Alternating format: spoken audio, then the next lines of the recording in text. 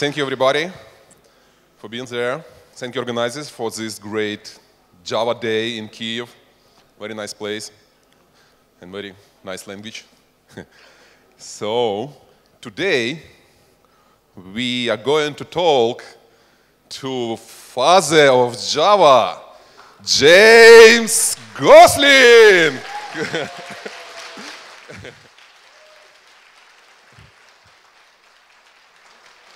James, thank you very much that you agreed to talk to us in live mode. Of course, we wish you to talk in person, but we understand it's not easy to travel to do so many travels. So yeah, we are happy to talk to you. Yeah, and today we are going to do some kind of live discussion. I will ask you questions, and we expect to get like real answers. So what we did, we published an announcement about like live speech with James Gosling, and we asked the community to suggest questions for this talk and to vote for these questions. And we got like 4 questions from the community. And so let's go and ask each of them. So the first question, what would you change in Java if you were to create it again? I'd probably get rid of the Java AWT event model right away. I mean, the set of things that I felt that were missing early on, a lot of them have been addressed already. And really what I wished is that some of these things could have happened a lot sooner. Things like generics and lambdas. But the hard thing for all of them was that, they've been an open research question for a very long time. And, if I had just implemented any of the sort of thoughts I had about either of those really early on, it would have been a lot less interesting than the implementation that's there now. Okay, good. But there are a few things like I generally like operator overloading, even though there's a fairly strong current in the community that just hates operator overloading. And the usual issue with operator overloading is it's so easy to abuse. I mean, you can find everywhere, people that build list implementations where they've overloaded plus equals to mean list insertion. And that really pisses some people off. So it's sort of the tragedy of having a large user base, that they're just a lot of opinions. Okay, I see. So, great. Let me ask our audience, do you hear James okay? Okay, great, thank you. So, thank you for this one. Let's go to the next one. What do you think about current direction of Java evolving? I'm actually pretty happy. I mean, the engineers that are leading it, in particular Brian Getz, are doing a really good job. And the jigsaw stuff that's coming up fairly soon, and I've been talking to Brian now and then about his work on value types, and value types is something that I've wanted for a really, really long time, but I spent a lot of time trying to figure out how to do it and do it sort of efficiently and to do what you would really like it to do, and it's really hard, and I couldn't figure out a good way to do it. And last year, when Brian told me he was taking a stab at it again, I sort of laughed and I said, there are at least half a dozen PhD theses in doing value types right, and just 2 or 3 weeks ago,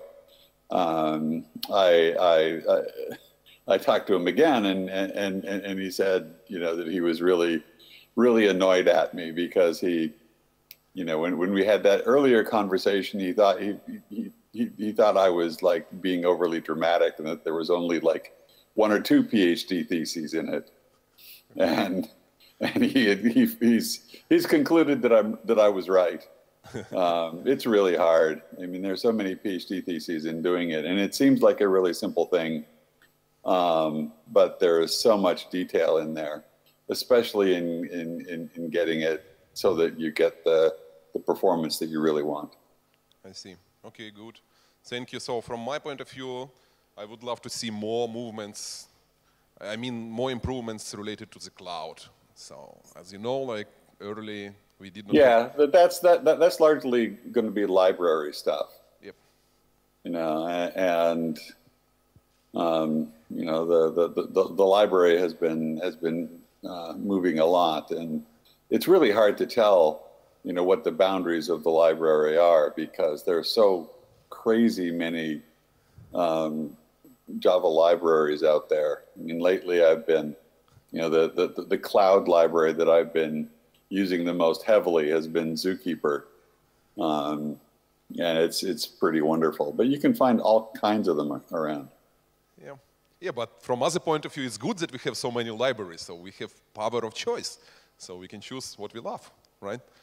Yeah, yeah. Well, it's good and bad. I agree. You know, because in a number of other systems, there's like one way to do things, and in Java, there's usually 5 or 6 ways.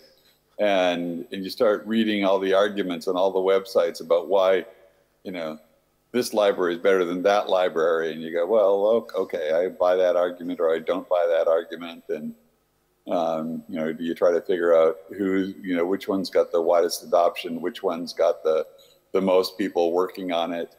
You know, in the case of Zookeeper, you know, the number of giant websites that are dependent on it is just huge.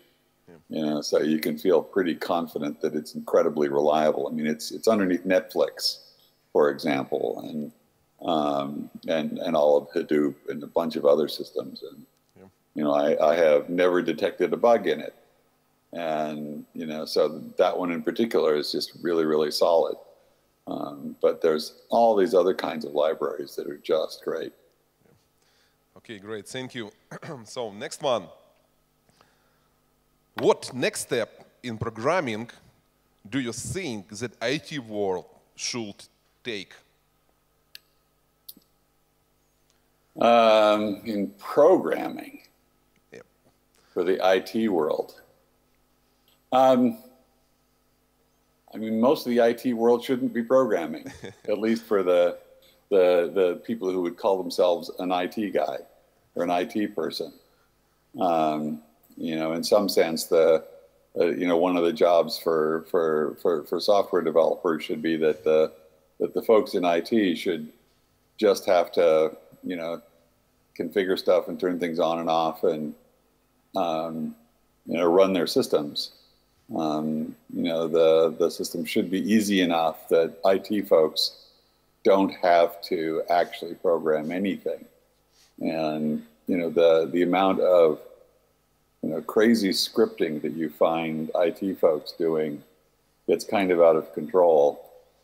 And it just sort of speaks to how empty some of the basic systems are. I mean, the way that IT folks tend to approach reliability by you know, by building lots of shell scripts that poke and prod all over the place. And sure, there are lots of tools that people use to manage stuff like the reliability of a cloud. You know, they still make life too hard for IT folk. Yeah. Okay, I agree. So it's about distributed systems, about the cloud. So to make the life with cloud easier, like with distribution and reliability. So, right? Yeah. Okay, great. Thank you. Next one. Sorry. Have you ever left Easter egg in your program? Especially in Java or JVM. Have you ever thought about this? I've certainly thought about it. I didn't leave any in Java or the JVM. And it depends on what you call an Easter egg. I think my favorite one was an April Fool's joke that I did that through somewhat nefarious means got distributed to the desktops of all employees at Sun Microsystems. And on the morning of April 1st, it started running. And what it would do is it would take over your screen, overlay the image of two eyeballs that were kind of bloodshot. One of them would wink, and then they'd just go away. So it would just sort of go. and it would do that kind of randomly every 20 or 30 minutes throughout the day. And then it just sort of stopped. And there are a whole lot of folks that spend a bunch of time figuring out how the internet worm worked. But it was much simpler than they expected. But that was, yeah, that was fun. Yeah, okay, yeah, so we all love fun. Okay, next one. So next one from me. What is the main advantage of Java compared to other technologies from your point of view? I mean, to other languages from your point of view? Well, in some sense, the main advantage is that there isn't a main advantage. There's like half a dozen of them.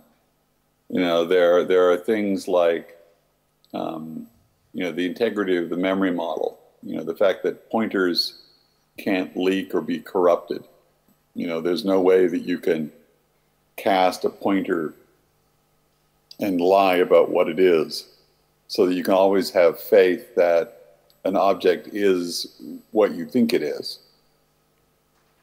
And that turns out to be one of the key parts in, for instance, making garbage collection really work.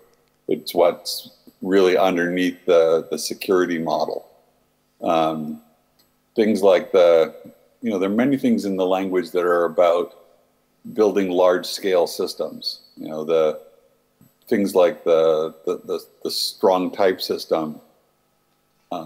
Various people find the big advantage of like a scripting language is that you don't have to type in any types. So they're very grumpy about typing int, but they're really happy to type var. And why that's better, I don't know. Why they think that's better, I don't know. But once you've got a strong type system, you get a whole lot of advantages. Like the compiler is able to check things before you run them.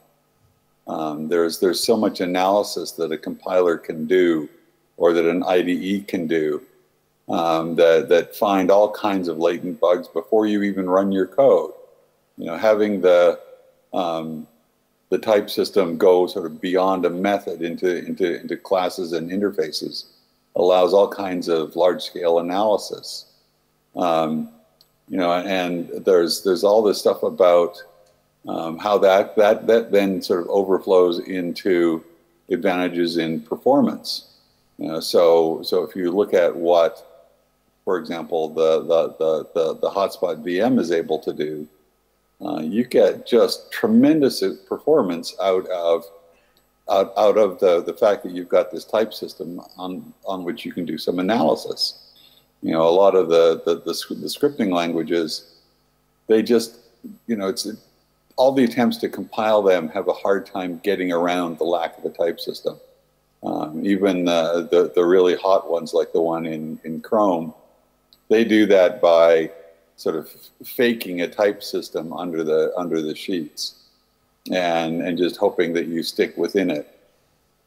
And still they don't get up to the performance levels of Java. And really, one of the things that I was trying to do early on was to see how close I could get to the performance of C, and at the same time, how close I could get to the sort of fluid, safe feeling of a scripting language. In C, one of the problems that you always have is that when things fail, they tend to fail mysteriously. you'll have a pointer that goes off the end of an array, or you've written a routine that expects to get a certain format of image, and somebody hands you the wrong data type, and that just can't happen in Java, but it's really easy to do in C. And so you get this much sort of safer feeling in that when an error happens, it's a lot closer to the actual source of the error rather than what happens in a language like C or C++, where you just sort of where you just sort of go off the end of an array. The piece of code that caused the problem doesn't actually see the problem, and it's not until a lot later, when you find that a malloc header has been corrupted, that the world has been blown away. And to try to wind that back and find out, what actually did the corruption can be really tough. And so it has, there's just a pile of things. Okay, good. Thank you. So let me add a couple advantages that I love personally. Actually, at early days, we had a lot of Spark platforms and Intel platforms, and it was hard to, program for them on one language. And I figure out, okay, there is a Java, and you can write once, and you can run it anywhere. So it was really good for us. So it speeded up development. So we started to utilize actually Spark platforms that we had. So that was the one that I like the most. And another one that I found later, it's JavaScripting, when you can just write on different languages, even on PHP, and run the scripts on top of Java. So I love these technologies very much. Yeah, but there are many of them, as you mentioned. Yep. Good, thank you. Next one. What are you missing in Java today? So. From the language? Yeah, from language point of view. I've had this sort of list of tweaks that I would like to do. There's a form of declaration and assignment that would actually get rid of most declarations that uses type inferencing, where you say something like, instead of saying A equals 5, you say A colon equals 5, and that's sort of a declare and assign, and it uses type inferencing to figure out the type. That would just make things tighter. I still miss the inspect statement from Simula, which is sort of a case on types. I still miss operator overloading, but there are really good arguments for why operator overloading is a bad idea. I'm one of the few people around who does math. And I've got a lot of hunks of spherical trig that just look awful because you have to do it with method calls. Yeah. Yep. So James, tell us, can you influence Java roadmap today? So can you tell community guys, this is an amazing idea, let's make it so. Java has never been a dictatorship. I'm not a big believer in that. I was sort of the grand dictator of Java for about 5 years. But then as the community started to take off, I started doing, other things and letting the community sort of drive it. And, the community is a pretty complex bunch of folks, because it's both the developers who use it every day, but also a lot of commercial interests. And where it tends to get ugly is when the commercial interests all sort of get hung up on things. And so things tend to, when you're running a democracy, it's everything goes slower because you have to vote and argue and all of that. It's sort of like Winston Churchill's comment about democracy, that democracy is the worst possible political system except for all the others. Yeah, okay, I see. So community influence the Java roadmap. Like, so when we have GCP that vote for some features. Like, yep. Okay, good. Next one. And tell us a little bit about your current job. Why did you decide to work for Liquid Robotics? Robots in the ocean. Yep. What could be better, right? I mean, I think I've got like one of the very few programming jobs where snorkeling skills are a requirement, right?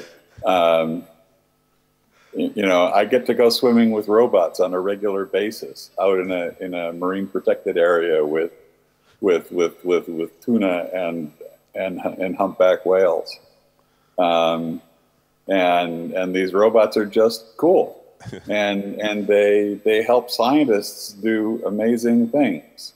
You know, they get used to, you know, measure the melting of the ice caps on Greenland. They measure fish populations all over the place. They act as weather stations, and they're a really cool application of Java because we get to do, you know, Java on the robot, Java in the cloud, Java on the desktop, and I have a lot of code that runs in all of them, all of those places, and yeah, I mean, who wouldn't?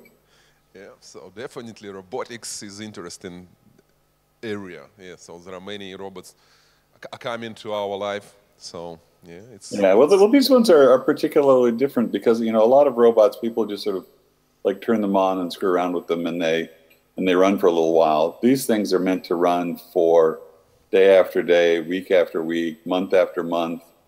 You know, survive hurricanes. Yeah. You know, they're pretty tough critters. You know, and I still keep hoping for like a really perfect photo inside a hurricane. I haven't got that yet. Got lots of good photos of icebergs, and, you know, beaches and things, but yeah. So guys, if you did not know about Liquid Robotics, please check the website. It's a really cool project. Like, so it's like robots are swimming independently in the ocean, like, so they can survive in different situations. Yeah, or you can look at on my Vimeo site. There's a number of videos. So you go to vimeo.com/James Gosling. There's like literally hundreds of videos there, but most of them are not public, unfortunately. Yeah. We have a bunch of customers that just don't want, you know, and actually the really annoying customers are the oil companies because they don't want it. They don't want anybody to know anything. Yeah, it's cool to work in robotics, yeah, but there are always annoying customers, so you cannot avoid it. Yeah. Okay, good.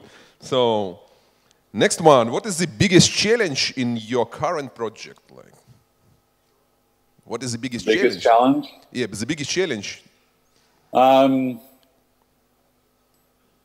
What happens if GVM goes down? There's not enough hours in the day, right? I mean, we have so much to do, and, you know, only so many resources, and, you know, we have all these customers that want really, really, really interesting things, and yet they all require some work. You know, so we had to do some really interesting surveys recently that were pretty nice and quite a challenge software-wise. We've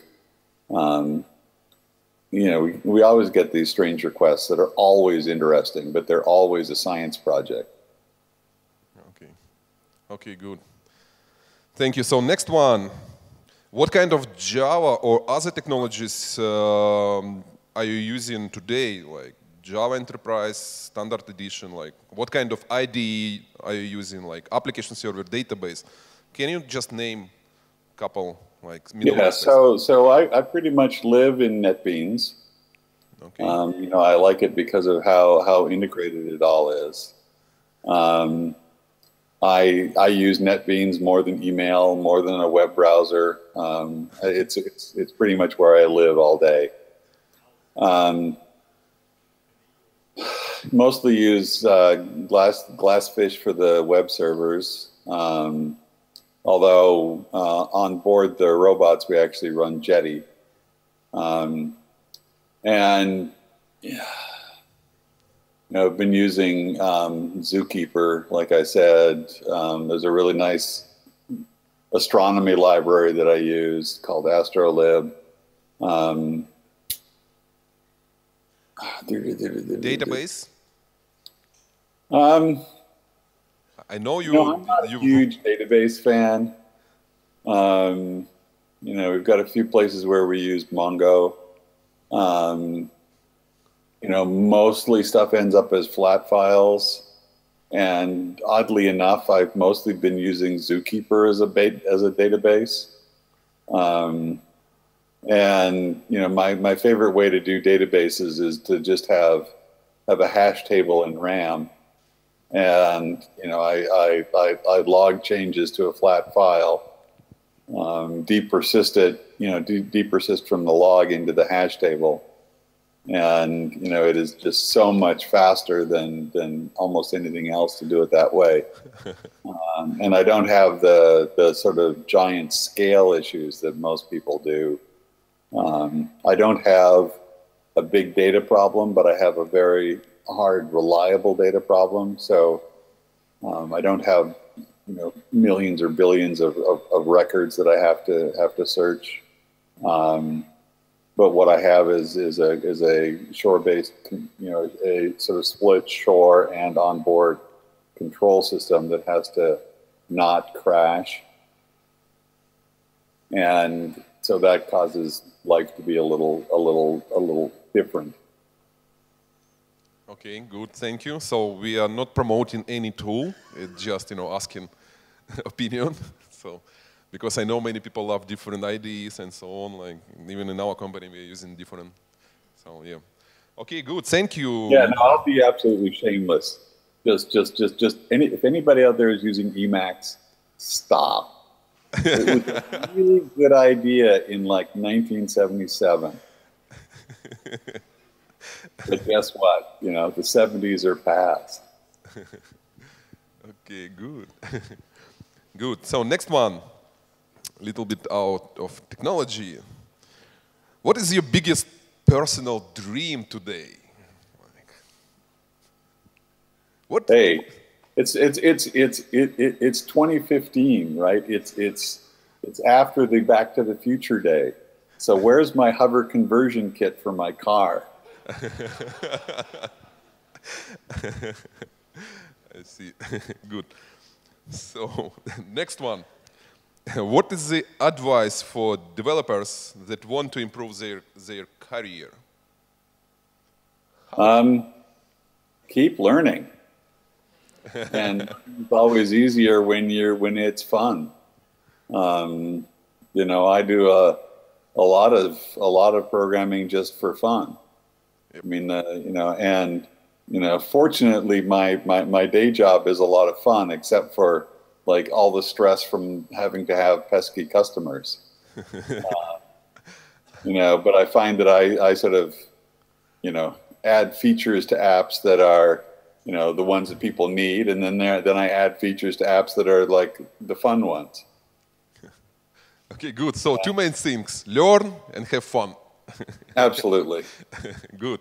Great. So now we are going to ask some questions from the audience. Guys, so we have two microphones. Please come to microphones and ask your questions. Let's go. So left one. May I start? Yes. Oh, it's a great honor. So my question is, could you please share what do you think about alternative GVM languages? Do you use any? In general, I love the idea that people are exploring other languages. Java was really cast in the model of C++.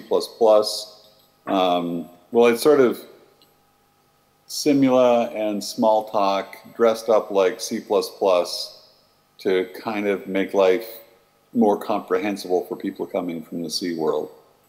But some of the other popular Java VM languages like Scala and Clojure are really pretty cool too. And I'm personally a big fan of functional programming. I tend to write Java code in a very functional style. And Scala is intended as a very functional language.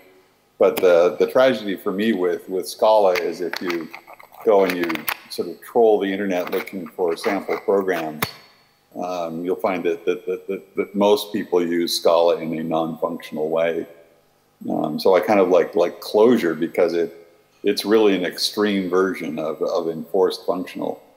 And I think it's pretty cool. It's a little hard to wrap your head around, and after having done a PhD thesis in Lisp, I think I've burned up my lifetime quota of parentheses. But it's pretty cool. So in general, I'm a big fan. Thanks. Thank you. So, right microphone. Hello.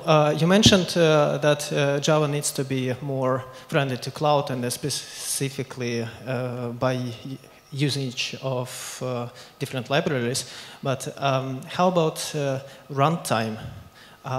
Do you think that making Java runtime more slim, as a result, more friendly to the types of programming like suitable for microservices and containers, will make sense?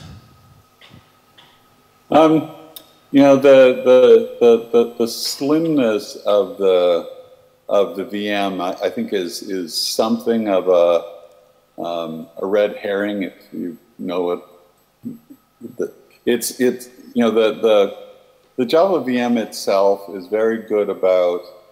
If you've got like a giant set of libraries in your class path, only the things that you really use actually end up taking up any space or time.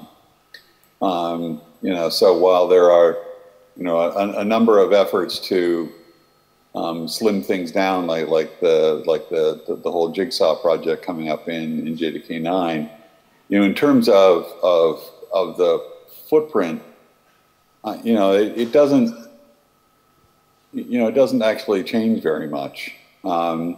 If you're doing things like microservices, they actually work really well as just sort of regular servlets. Where the heavyweightness comes in is when people start using a lot of the really complex libraries for doing things like all the different like template libraries or database libraries or transactions. You can easily get into a microservices world in Java apps just by not doing complicated things. If you don't use any of the complicated authentication mechanisms, or the difference between sort of the microservices world and the Java web server world is not so much, slimming things down, but what you choose to do. And so long as you stay away from the expensive stuff, so like the number one thing to do to get your transaction rates up is to not use a database, right? As soon as you start making, remote calls to remote services, things get pretty expensive pretty fast. And as soon as you do anything that touches a disk drive, things start getting pretty slow pretty fast. But, just doing simple services on almost any of the web servers, they go pretty fast. Thank you. Okay, let me add a couple of things to this, because we have a lot of experience in Java, for Java and cloud. Sorry. Sorry, I'm running out of battery on my laptop. Okay, so, and we learned a lot of things actually. To be honest, Java was not designed for cloud at the beginning. you know, and it consumes a lot of RAM. And I spent about half of a year to figure out how to push RAM back to operation system. It's possible, like, actually to scale Java vertically. It's possible, and it saves a lot of money for our customers. So, but, you know, we need to do some tricks around it. So I would love to see, like, native implementation of this stuff inside the JVM, and ability, for example, to change, like, XMX on the fly without restart. So there are many things actually to improve for the cloud. Like, yeah, but you know, it's moving forward. I hope we can move it faster. Good. Thank you very much for the great question. Left micro. Good morning. My question is, did you have a work-life balance when you designed Java? Did you have a free time, I don't know, to sleep, to sit, to eat, to meet your friends, or something else? And if you had, can we get some advices from you? I've been horrible on that question. I tend to go through periods of just, you know, working and sleeping and working and sleeping. And, you know, I fortunately have you know, the closest I get to a work-life balance is having a wife who is both understanding and very militant. You know, when it's time to go out, and you know, she will drag me. You know, she'll drag me to the movies or drag me out to dinner, and you know, she gets pretty insistent, and she makes sure, she sort of polices my work-life balance. Otherwise, I'm horrible. Thank you. Good. Thank you. Next one left. Can you hear me well? Sorry, right. Okay, so first of all, I want to really thank you for being with us today. It's really a great honor and pleasure to see you here and almost shake hands with you. And the question I want to ask you is, basically, what was the hardest problem you have ever solved in your technical life? So like we all know that doing easy stuff and simple stuff is great, but it's really when you pass the Rubicon, when you do something extra, this is where you reveal your most potential. So what was the moment in your technical life when you passed this Rubicon? Was the hardest problem you have worked on? Thank you. The hardest problem.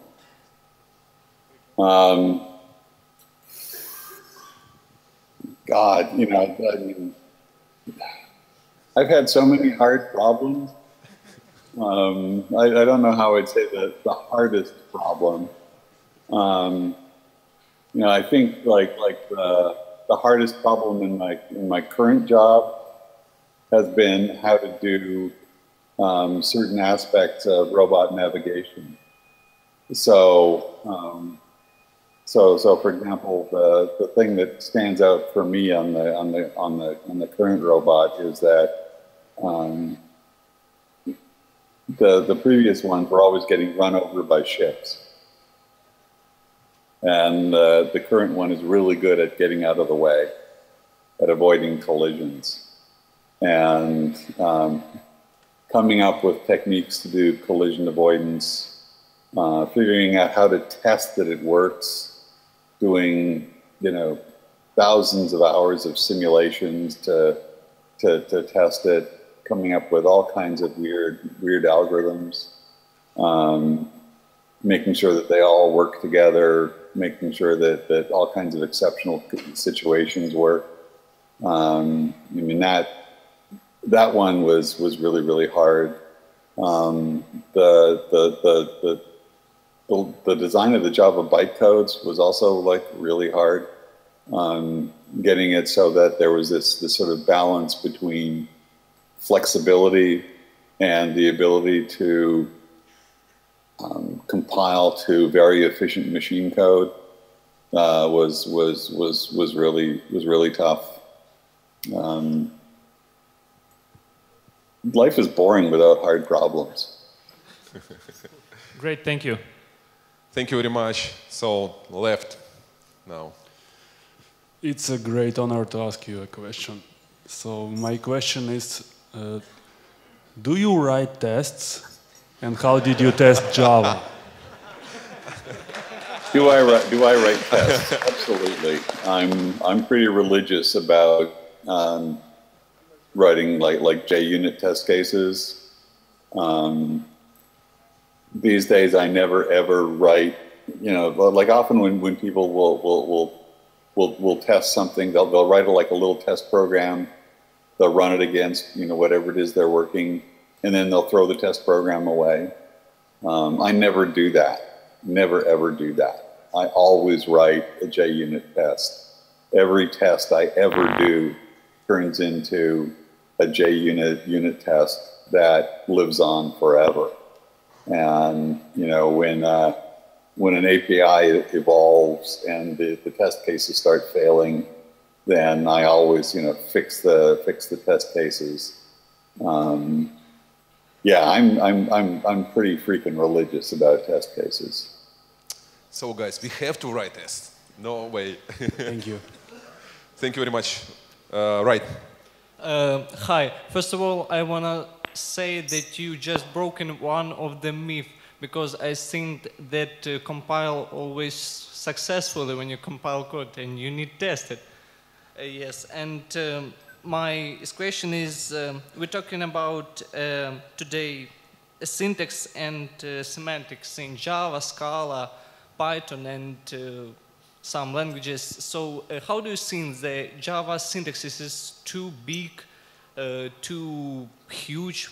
For example, in Scala is too light, and maybe you can simplify it and have some ideas. It will be not interesting. Yeah, I mean, there were a number of nice things that were done in Scala to simplify some of the syntax. Things like the way you can have these sort of declaration parameters in classes that generate fields and properties. And there've been lots of debate about that in the Java community, ways to do that. But people really like the flexibility in the way that accessors are done. Maybe first to remove this entry point like public static void main, just main, right? And that's all. It's first step. Yeah, but I mean, some things are well for like main, you almost never have main programs except for like student assignments. They always have main programs. Otherwise, if you're doing like cloud programming, you'll never have a main program. We could do funky syntax to make main different. And in fact, in the very, very early versions of Java, if you just had a file with statements in it, so it sort of had a read eval print loop. And that was pretty useful, except that, after a while it sort of got in the way of checking classes, and it let a number of errors through. And people were just never using it because people were, always defining objects and things that were being run from inside a framework. And some things are kind of verbose, just because lots of folks ended up feeling like it's nice to have things be explicit. Okay, thank you. Thank you. So left. Hello, my name is Alex. What would you suggest to the ongoing disputes around Java features? Likewise, use checked or unchecked exceptions.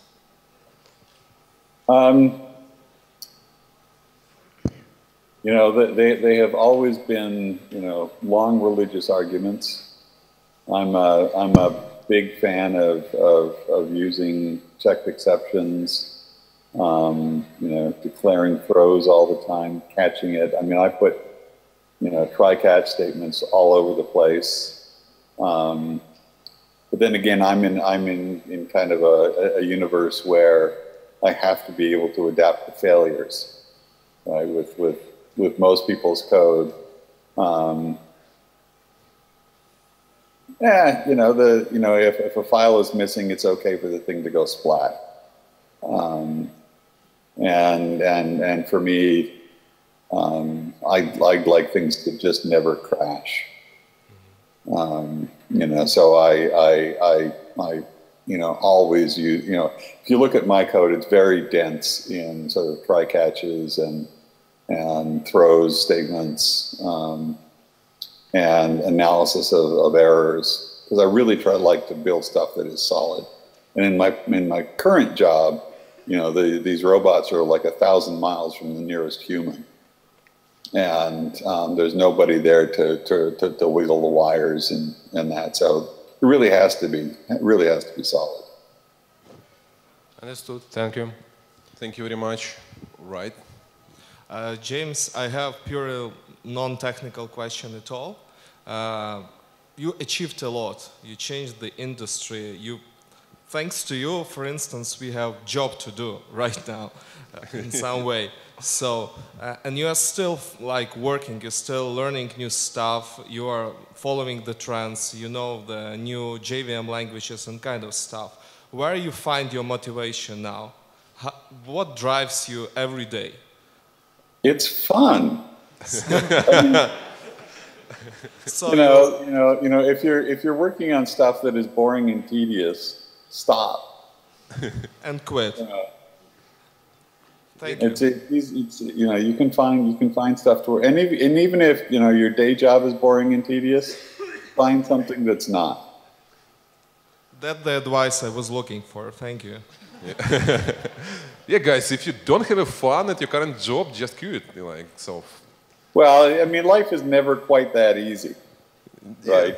Because paying your rent and buying food is actually important. There aren't very many jobs where software jobs where snorkeling is a job requirement. So you have to figure out how to do this sort of get the job and have fun balance. I mean, my job is not all fun. My job has a lot of cranky executives because some robot did something odd and they don't understand why, and the customer is getting really cranky, and yada yada yada.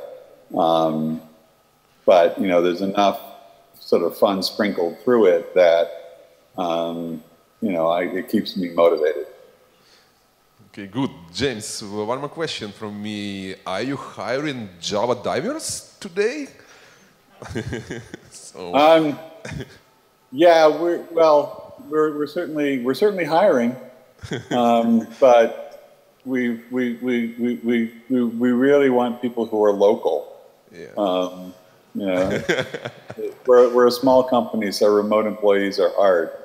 So we're trying to hire people either in Sunnyvale or sort of the area around Sunnyvale, or on the Big Island of Hawaii.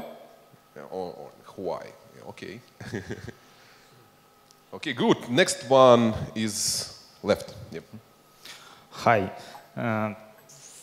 Previous speaker actually got the point. I want to thank you that I have my job and I'm standing here. And my question is about, abstract future. Do you see in the projects like Node.js and similar a competitor to JVM? And can there be a chance that someday they will push Java off the road? Well, I mean, a lot of the really cool stuff that people get excited about with a lot of these platforms like Node.js is that they really focus on one small, simple thing, right? So if you're doing microservices, Node.js works fine.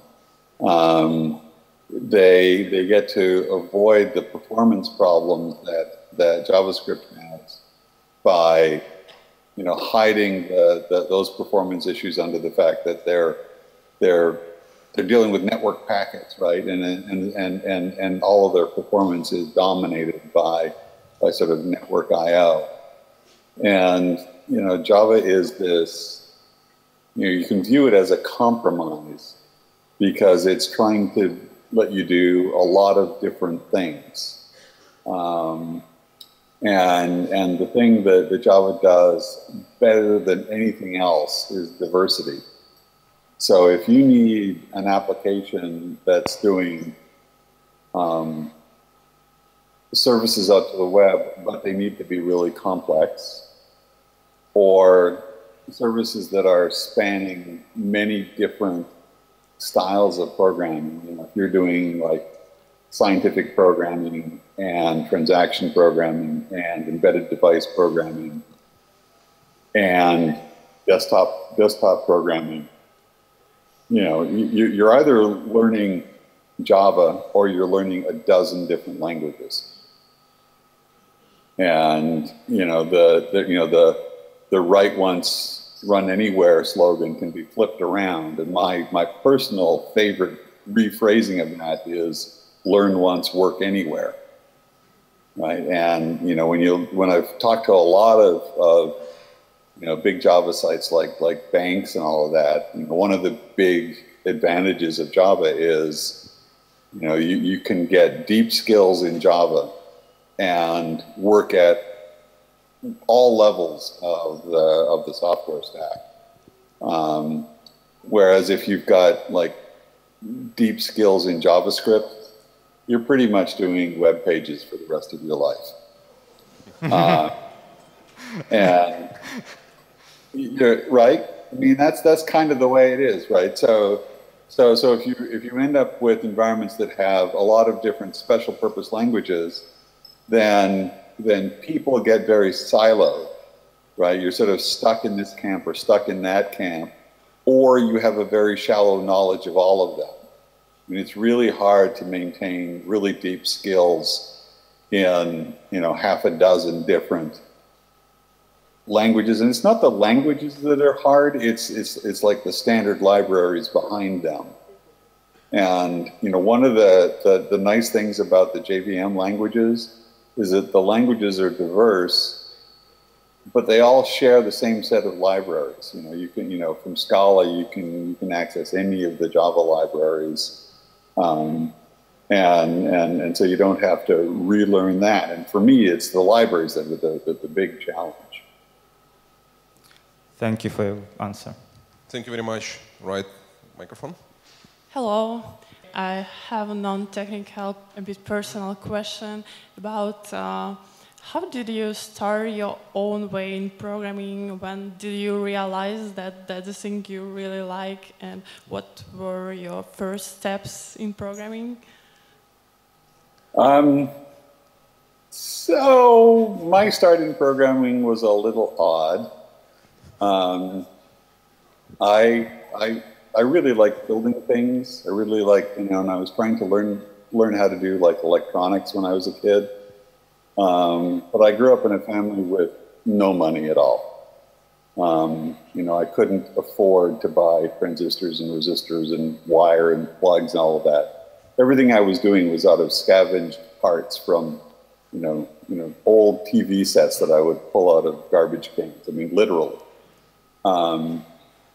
And then one day when I was 13 or just turned 14, a friend of my dad's took me on a tour of the university nearby, and they had all these computers in there. And I thought this was really, really cool. And the computer center had these locked doors that had combination locks. And I was always kind of a big kid. You know, I'm 6'3", so when I was like 14, I could kind of look like I was a college student. So I could just kind of hang out and watch people, you know, punch the keypad codes. And then I could just, I was breaking in. I was getting accounts on the computer systems by dumpster diving and getting people's passwords off of punch cards.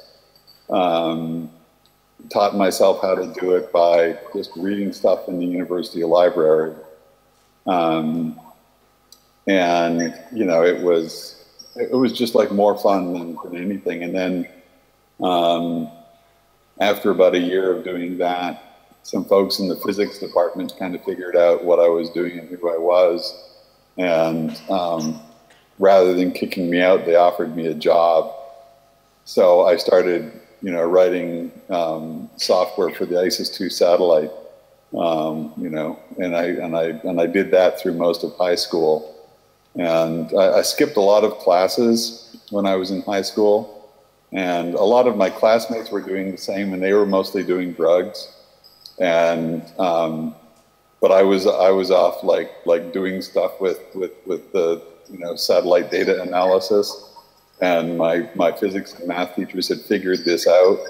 So, when I didn't show up for class, they were kind of cool with it. So I had a lot of very understanding teachers in high school and junior high school. And, really understanding folks at the university. But it was fun, right? Fun is Yeah, important. that's very nice. Thanks for your answer.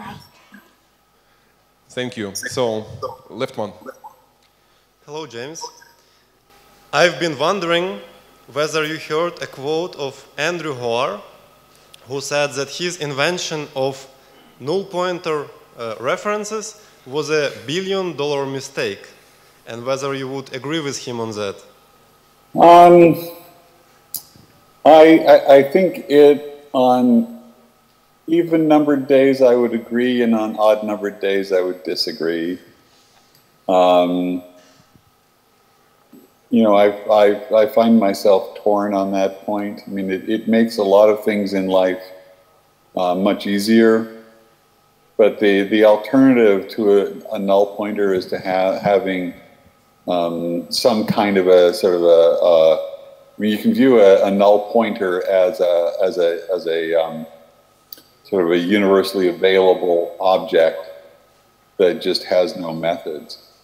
And for a lot of types, I end up building empty objects that I use instead of null, so that they, when I hit an end of a list, I can tell I'm at the end of a list, but it's also an object that behaves properly according to the type contract. But I don't always do that because it's kind of clumsy. So this feels to me like one of those areas in engineering. There's a game that shows up in a lot of amusement parks. It's called Whack-A-Mole. Have you ever heard of it? It's a game where there's a board and it has 9 holes on it. The board is usually about 1 meter by 1 meter, and you've got you're given a big hammer, and a small animal pops his head out of one of the holes, and you hit the animal on the head, and he pops up somewhere else. And then you have to hit that, and then hit that, and then hit that. And no matter how hard you hit, and try to get the ball back into the box, it pops up somewhere else. And so many engineering choices are kind of like that, right? If you realize that there's problems in one area and you try to fix them, they sort of manifest. Then that causes problems someplace else, and you don't really have a choice of whether or not to get rid of the problem, but which of the problematic solutions is least awful. And null pointers have issues, but then not having null pointers has issues as well. And the ways to work around, avoiding null pointers can be pretty painful. So I just don't think there's an easy answer to it. Thank you very much. Thank you for the question. Right. One. Hello. We do understand about we should write unit tests, but what about development process? Do you have standard meetings, or maybe you have milestones, sprints, and some kind other management stuff? What should we do? So, I mean, I tend to work in vaguely what's called these days an agile methodology. You know, in terms of organizing the engineering process, you know, we mostly organize things around Jira, or use Jira. The bug database is kind of the centralizing theme for how we organize engineering. And lots of people do this. It's turned out to work pretty well. Namely, Jira represents the things that are like broken, or the things that need to have work. And you know, you end up doing a debate about a feature or a fix. You know, rather than an email, you do it in comments on the bug, so that the whole thread of the discussion is centralized there. Whoever it's assigned to starts doing work. You can, I reuse the label features and stuff to sort of try to categorize. When people come up with ideas, you know, that this thing needs that feature, you've got to decide, do we do that sooner or later? And you end up having to decide sort of which release it goes into. And we tend to do, and I really like the style of doing sort of a hierarchy of releases. You know, so we use Jenkins to do all of our builds. We have a fairly extensive build factory set up, so that whenever you do a check-in to the base repository, you know, it fires off the build factory. So we generate build, you know, many times a day.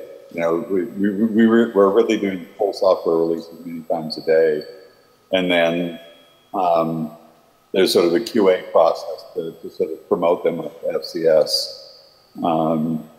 And for us, the sort of final release process is probably more difficult than it is for any of you, because you know, we really have to release software that doesn't break, because these are going on to customer vehicles, and you know the vehicles will be, you know, hundreds of miles offshore, and debugging a broken piece of software on a robot 100 miles offshore, where you can only get to it on a satellite link, is really hard. So we have to have nailed everything long before it gets there. So yeah, we do you know, stand-up meetings all the time. We actually often don't stand up because we're, you know, in it's sort of a cube farm. So rather than a stand-up meeting, we just yell. And we mostly debate things on Jira rather than at meetings. So we actually almost never have meetings, at least that have to do with the software development process. Thank you. Right. Good morning, and first of all, thank you for this honor to ask you a question. And I would like to ask you, have you ever had a situation when you were in the moment of burning out, and when you had an idea to give up at all programming? And could you give some suggestions for these cases? I certainly suffer job burnout on a regular basis. It's never been such that I wanted to quit programming.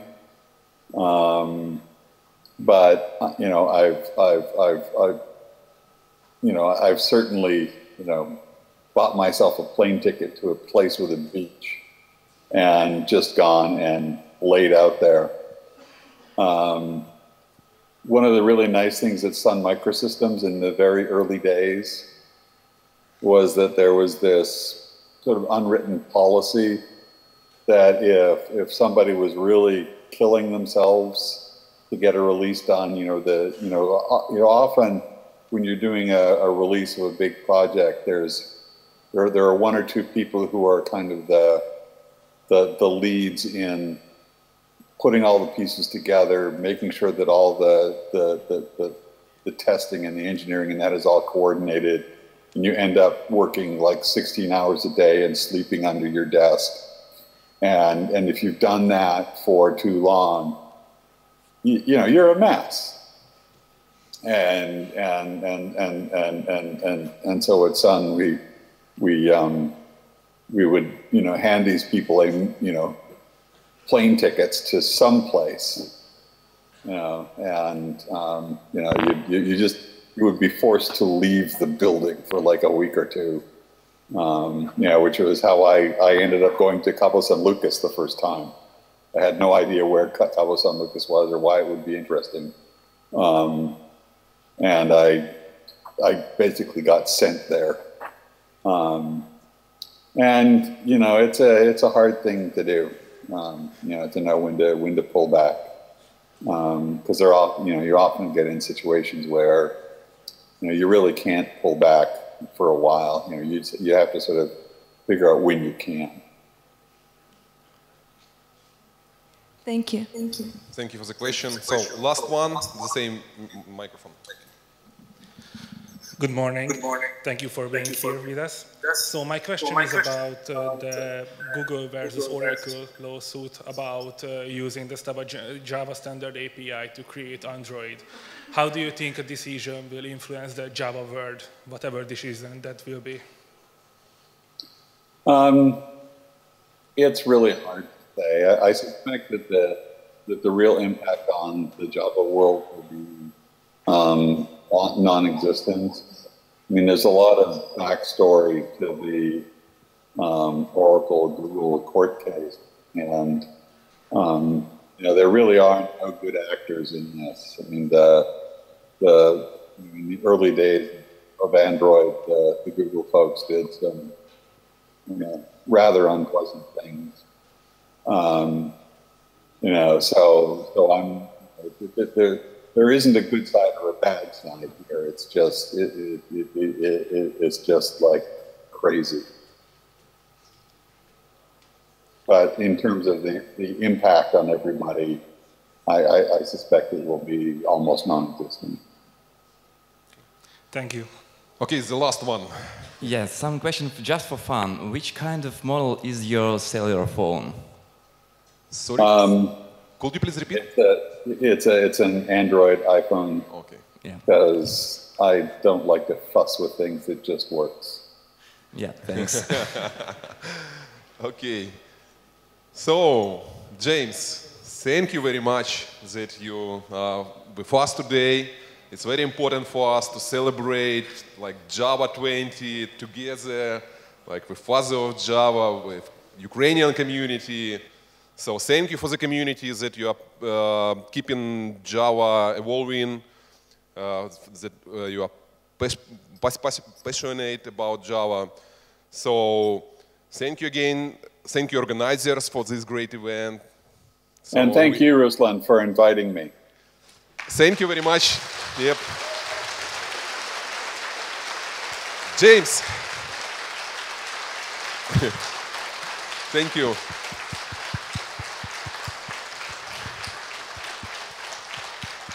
It's awesome, really. So I was in many places and met different Java user groups. Java community is so friendly, like it's so cool. You know, like yeah, I can find people to take me out to a bar in any city on the planet. It's really cool.